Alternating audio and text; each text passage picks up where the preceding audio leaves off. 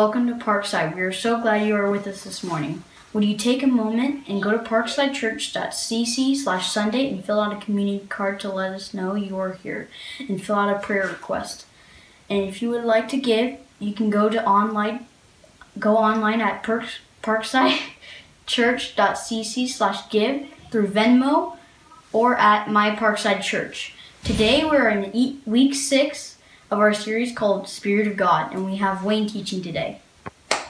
Hey Parkside, we are in a year-long theme called God, and we're talking about the Spirit of God. And here's just a truth that I think is huge, is that oftentimes, not always, but oftentimes breakthroughs come in the rhythm of the ordinary. Meaning really exciting things happen, but they come because we've been doing something repeatedly that didn't seem that exciting. Like my son this last week found out that, hey, he for the second year in a row is in the million word club at his school. But it just kind of happened. Whoa! But it's because, hey, he gets home from school every day and reads for a while. Or for me, when I was running competitively, I'd have a breakthrough meet. But you look at it and go, really, it's because, man, every day I was working out and having good workouts before, right? It's in the rhythm. And so the same thing is true when we think about even like last week, Brooke shared and talked about God speaking to you through, the word in your mind and through visions and through dreams. And maybe some of you are like, well, shoot, I want that to happen to me. And the reality is as we have the rhythm of spending time with God in his word, in prayer, hey, God shows up in really cool ways. And one of the ways that the Holy Spirit works is he gives you spiritual gifts. In fact, we read about that the moment that you receive Christ into your heart as your Lord and Savior, you repent and believe, hey, that we're promised the Holy Spirit comes in and he gifts you specifically in ways to do ministry for Jesus. And he's done it uniquely for you. And that's what we're going to talk about for the next 2 weeks. This is Ephesians chapter 4, and it says in verse 11, so Christ himself, that's cool, Christ himself gave this, gave the apostles, the prophets, the evangelists, the pastors, and teachers to equip his people for works of service so that the body of Christ may be built up until we all reach the unity in the faith and in the knowledge of the Son of God and become mature, attaining to the whole measure of the fullness of Christ. He says apostles, prophets, evangelists, shepherds, teachers. There's a lot more gifts than that, but many believe that all the other gifts kind of fall under those. And none of us have all these gifts except Jesus. Jesus had all of them, but when we all come together and we live these out in our own ways, that then we actually get an image of Christ. So the closest you're ever going to see to Jesus walking around, hey, is a really healthy church that's using all the gifts. So here's what we're going to do today, is we are going to talk about apostles, evangelists, shepherds, and teachers, and some gifts that come underneath those found in Romans chapter 12. And then next week, we're going to look at the prophetic gifts, some of the ones that a lot of times you go, well, what does that look like? Those are found mostly in 1 Corinthians chapter 12. And so today, a good friend of mine and yours, Wayne Twaddell, is going to walk us through Romans 12. And I believe if we get what he's talking about and apply it to our lives, remember, obedience is the whole deal. It can be massive for you and massive for our church. And let me say this too. Some of you might go, I've heard this before. But my guess is there's a lot of stuff that have happened in this COVID season that have kicked you out of stuff you were doing before, and you know it, but you're not living it anymore. Let this be the real in of like, hey, it's time to start using those gifts again. So ladies and gentlemen, welcome Wayne Twaddell. Hey Parkside, I am so excited to be the one to bring you the message again this week. For those of you who don't know, my name is Wayne, and this week we're going to be talking about spiritual gifts. And these are the gifts that God has given each and every single one of us. And just like God chose us specifically, he also chose for us specific gifts. And this can be a very fun topic, fun and exciting topic, because it gives us an opportunity to learn something new about ourselves. 12:5 tells us, and I'm paraphrasing, that we are all part of one body and that we all belong to each other. And I think a great example of this can be found in a squad of firefighters. When we consider the individual tasks that each firefighter might perform when they show up to a scene, a fire, they have to put it out. Somebody has to pull the hose out of the truck. Someone has to turn the water on. Someone has to attach it to a fire hydrant, right? And someone's got to hold the hose, and you might need a whole team of people behind you to hold the hose, to spray on the fire. And if you consider yourself in a firefighter squad and you consider the task that you might perform, and then later I were to ask you what your job was, you might say, well, I'm the one who attached the hose to the fire hydrant, or I'm the one who held the hose and sprayed the water on the fire. Or you might even say, I'm the fire chief. I'm the one who stands there and tells everybody else what to do. But regardless of which task you perform, your job essentially is a firefighter. That's your job. You're a firefighter. Just like each individual firefighter has a role to play, so do we. Our roles are extremely important. In fact, there aren't any minor parts. Romans 12, starting at verse 1, says, therefore I urge you, brothers and sisters, in view of God's mercy, to offer your bodies as a living sacrifice, holy and pleasing to God. This is your true and proper worship. Do not conform to the pattern of this world, but be transformed by the renewing of your mind. Then you will be able to test and approve what God's will is, his good, pleasing, and perfect will. That was Romans 12, verses 1 and 2. And I don't know about you, but every time I read that, I get a little freaked out about the living sacrifice part. And if earlier in the series, you remember from John 15, we talked about how we are branches that are on the vine, that is Jesus, and God is the gardener, and he's going to prune. And now we've got this bit about being a living sacrifice, and it's like, what am I giving up? When I think of sacrifice, I sometimes think of, what do I have to give up? I mean, what if it's something I really, really want? Do I still have to give it up? And I want to urge you, don't panic. Don't worry. Remember that God is good. And what he's asking us to do is to give of ourselves, give of our spiritual gifts that he has given us. And only when we start thinking of sacrifice as giving, as the giving of our spiritual gifts, can our mind truly be renewed. This is our true and proper worship. And in it, we can see that God's will is good. It's perfect. It is pleasing. Spiritual gifts are good. Spiritual gifts are great. I'm in. So what are these spiritual gifts? And more specifically, which ones belong to me? Let's read on in Romans chapter 12, starting at verse 3. And then we'll jump over to 1 Corinthians chapter 12, verses 4 through 7. So Romans chapter 12, verse 3. For by the grace given me, I say to every one of you, do not think of yourself more highly than you ought, but rather think of yourself with sober judgment, in accordance with the faith God has distributed to each of you. For just as each of us has one body with many members, and these members do not all have the same function, so in Christ we, though many, form one body, and each member belongs to all the others. We have different gifts according to the grace given to each of us. If your gift is prophesying, then prophesy in accordance with your faith. If it is serving, then serve. If it is teaching, then teach. If it is to encourage, then give encouragement. If it is giving, then give generously. If it is to lead, do it diligently. If it is to show mercy, do it cheerfully. So that was Romans 12, verses 3 through 8. Let's jump over to 1 Corinthians chapter 12, verses 4 through 7.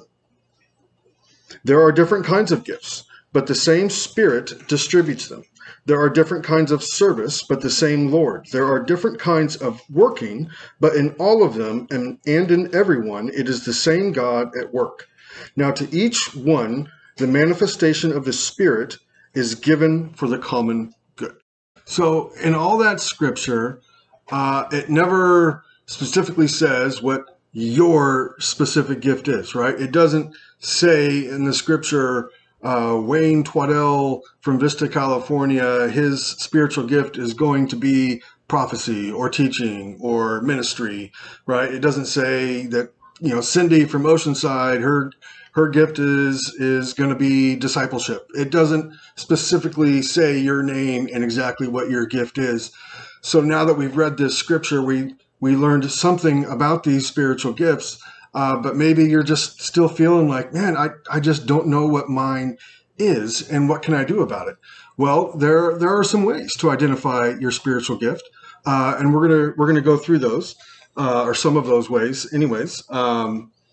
First thing, you have to ask yourself is, what needs do I see out there? Do you see specific needs? And it's possible that those needs you see are directly tied to your spiritual gift. And if you can make that relation, your gift might be identified. Ask people who are connected to you spiritually, right? So those who best know you will probably be able to help you identify what your spiritual gift is. In fact, it may not even require much thought, depending how well they know you, how long they have known you. They might just be able to instantly say, oh, yeah, it's this, you're that, which could be very helpful. Look at the list of spiritual gifts, and the gifts that were identified in these scriptures are not an exhaustive list, right? There are many more spiritual gifts. So compile a list of these spiritual gifts and pour through them and see what jumps out at you. It may or may not be your gift, but it's certainly going to help you identify it. You can also try trial and error, right? So see, hey, am I a good servant? Well, certainly all of these gifts require service, right? I myself know that, one of my spiritual gifts is being a servant. And that's great. I'm completely satisfied with it. And you can pray. You can pray for these gifts to be revealed. Jesus tells us in Luke chapter 11, starting at verse 10, "For everyone who asks receives. For the one who seeks finds, and to the one who knocks the door will be opened. Which of you fathers, if your son asks for a fish, will give him a snake instead? Or if he asks for an egg, will give him a scorpion? If you ask the Father for your spiritual gift or gifts to be revealed, they will be." Now, regardless of your spiritual gift, know that it will bring you joy. Don't be discouraged if you feel like your gift isn't that great, because it is. All of these gifts have a very important part. Not one of them is better than the other. Remember, we are part of the same body, right? If your gift is encouragement and you're like, oh man, that's good, but it's not as good as prophecy. I wish I was a prophet. Prophecy is a spectacular gift, and you know what? I wish it was mine. Well, being an encourager is a phenomenally important job. Let's reconsider our firefighter squad for a moment. The fire chief will at times have to give words of encouragement to the squad, right? It's a difficult job, and sometimes those firefighters, they're going to be down. And when that chief gives words of encouragement, it's not just a check in the box, right? Oh, you're feeling down. Here's a word of encouragement. No, those encouraging words had better be effective, because people's lives are at stake. If that firefighting chief doesn't say the right thing and encourage those firefighters, they might not be able to do their job very well, and that's bad for the rest of us. Now, you may also be thinking that, man, my spiritual gift, maybe you're thinking it's kind of weak, right? Or, it's just underdeveloped, and I need to wait until it's stronger. I need to wait until I'm better at it, to use it. And I want to encourage you to go out and use your gifts as they are, and they will become stronger, right? The world needs you. I know you identify needs in the world around you, and the body needs you, right? We're all connected to the same body, and the world is ready for you. It's ready for you to use your gifts, and God so much wants to use you. Also, remember that these gifts will bring you joy. Don't wait. Don't hesitate. There's an old song, don't hide it under a bush, right? This little light of mine. Don't hide your light under a bush. Use your gift. 1 Corinthians 12:15, Paul writes, "Now if the foot should say, 'Because I am not a hand, I do not belong to the body,' it would not, for that reason, stop being part of the body." Right? If you don't like your spiritual gift, or if you don't think it's good enough, or it's not as good as someone else's, it's still part of the body. It's the same body, and we need every bit of it. And we need you, and we need your spiritual gift. Parkside, thanks for staying with me in this lesson. If you want to do more reading in the scripture about spiritual gifts, I read from Romans chapter 12 and 1 Corinthians chapter 12. I encourage you to read that on your own and just continue to study God's word, continue to develop your own spiritual gifts and help others identify their spiritual gifts, especially if you are asked. Also, don't forget to pray about it, right? God will reveal your gifts to you. And, for all of our sakes, please develop your spiritual gifts. Please use them. And now I just want to part with you this one last scripture. 1 Peter 4, starting at verse 10, tells us, each of you should use whatever gift you have received to serve others as faithful stewards of God's grace in its various forms. If anyone speaks, they should do so as one who speaks the very words of God. If anyone serves, they should do so with the strength God provides, so that in all things God may be praised through Jesus Christ. To him be the glory and the power forever and ever. Amen. Happy Sunday, friends. Let's sing some songs to our Lord and Savior.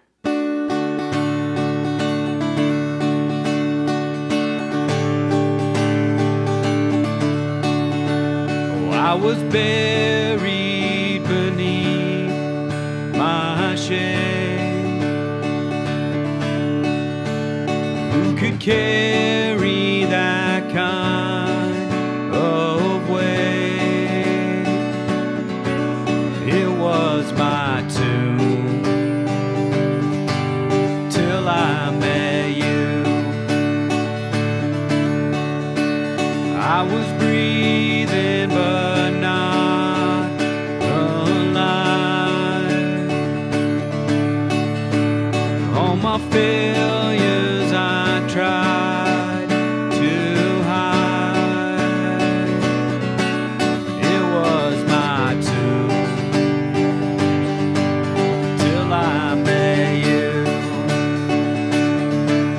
You called my name and I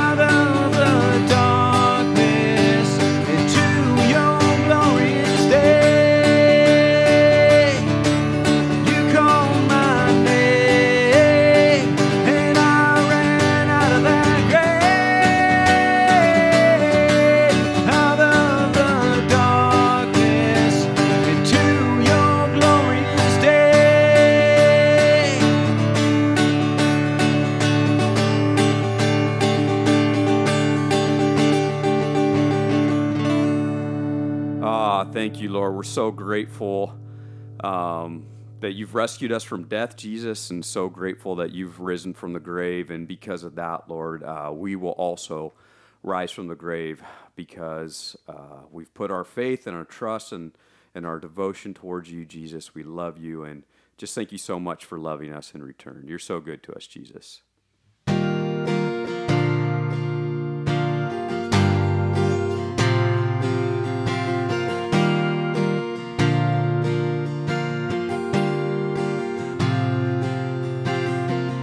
All things are possible. Oh, when we believe, all chains are breakable. Oh, when we receive in Yahweh, you keep your promises. If you said it, we believe it. If you said it, if you said it, we believe it.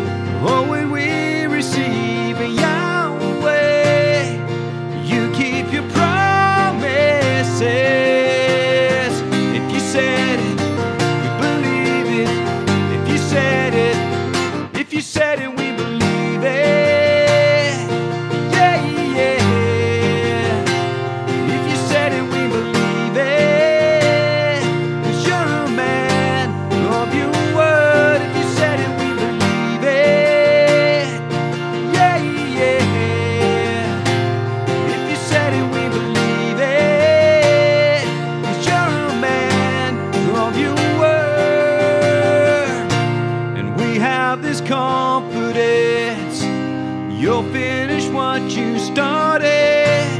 God, you have never failed, and you won't stop with me. You're present in every step, patient in every heartache. God, you have never failed, and you won't stop with me.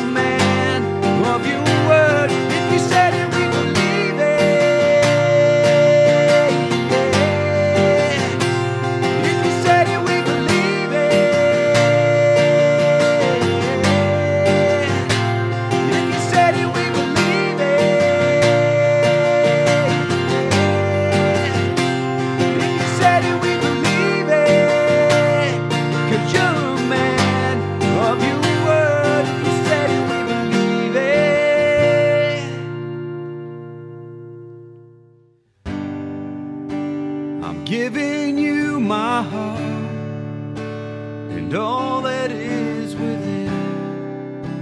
I lay it all down for the sake of you, my King. I'm giving you my dreams. I'm laying down my rights. I'm giving up my pride for the promise of new life. And I surrender all to you, all to you. Oh, I surrender all to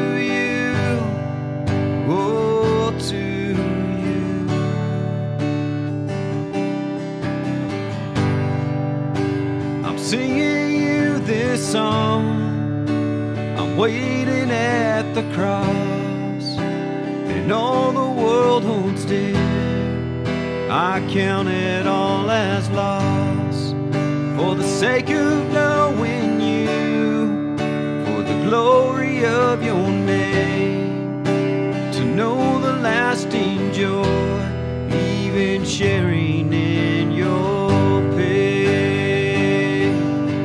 And I surrender, oh, to you, oh, to you.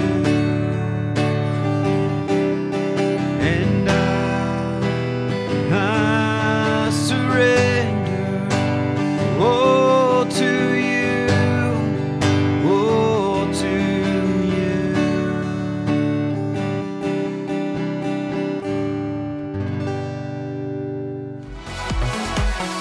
Waking up knowing there's a reason. All my dreams come alive. Life is for living. With you, I've made my decision. You lift me up, fill my eyes with wonder. Forever young in your love, this freedom's untainted. With you, no moment is wasted. See the sun now bursting through the clouds. Black and white turn to color all around. All is new in the Savior I have found. This is living now.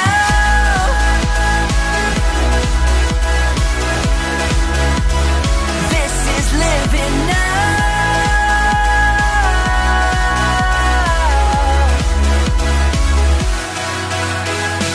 You lead the way, got your eye beside me. In your love, I'm complete. There's nothing like living with you. This life you create.